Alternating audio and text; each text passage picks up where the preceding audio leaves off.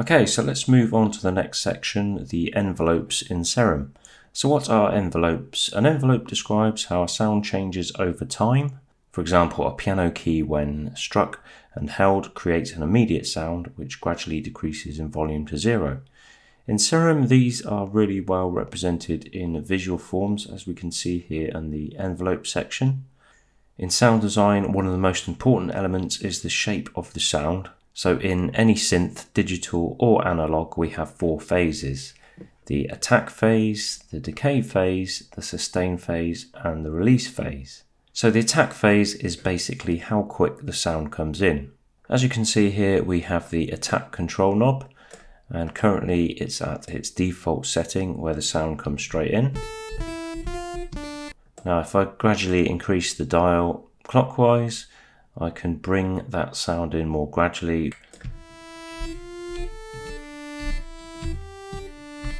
And if I take it back to its default setting, which is no attack, the sound comes straight in.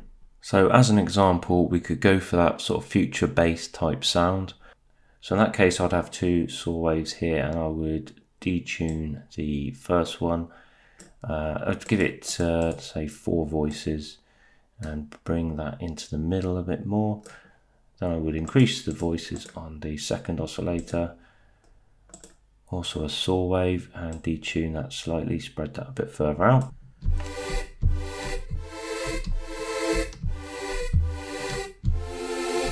Then what I could do is add a filter with a low pass filter and have it so that there's quite a bit of high tone come in.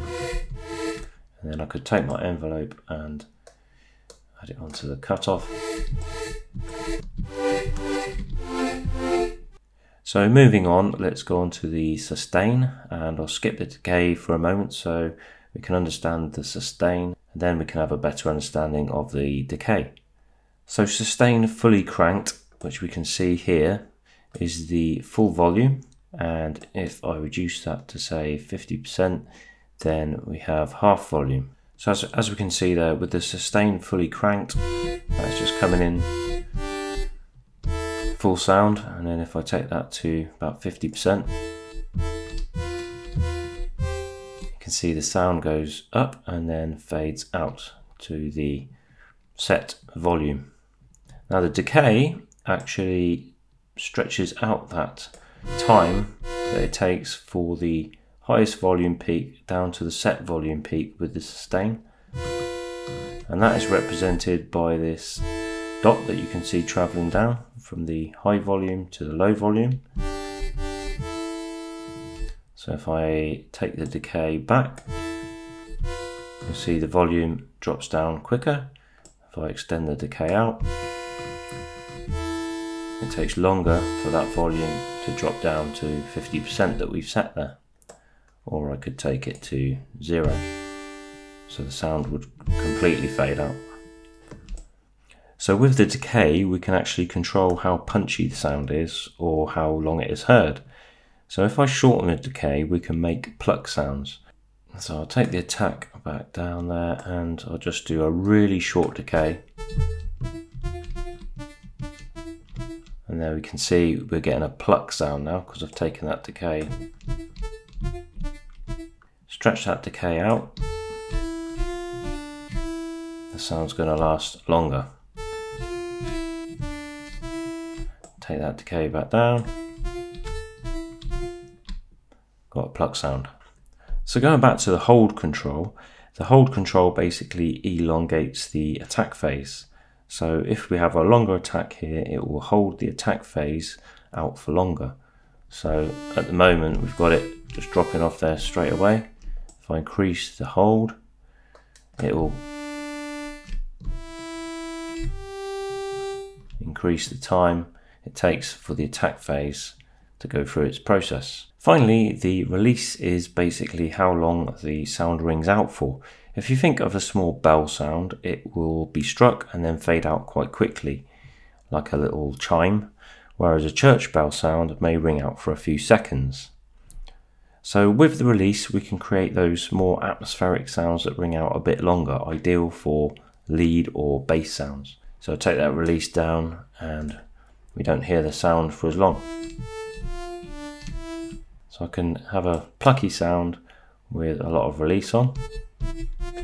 So as we can see there, if I shorten that release, just a quick sound that drops off. If I increase the release,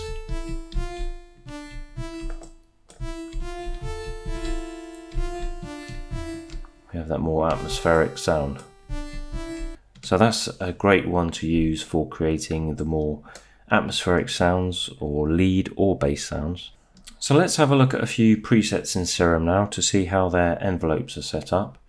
So as we can see here, this is set up for a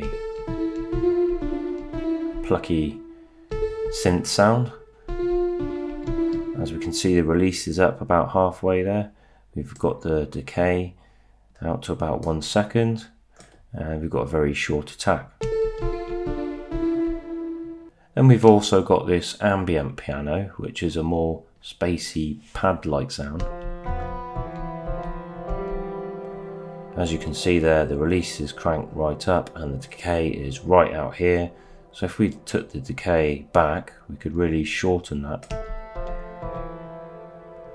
Take the decay right out, we get that more longer sound.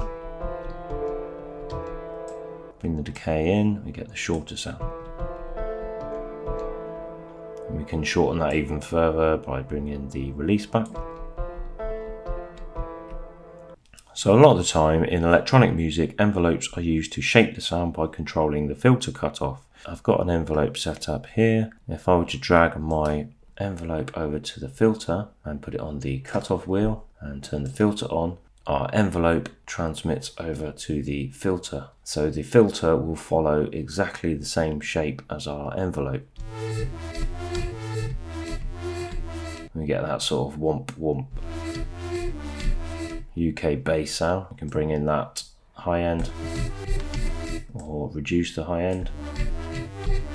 So I brought in a bit of resonance then, as you can see, getting a more womp womp sound. So if I take that attack up there, everything will happen more slowly.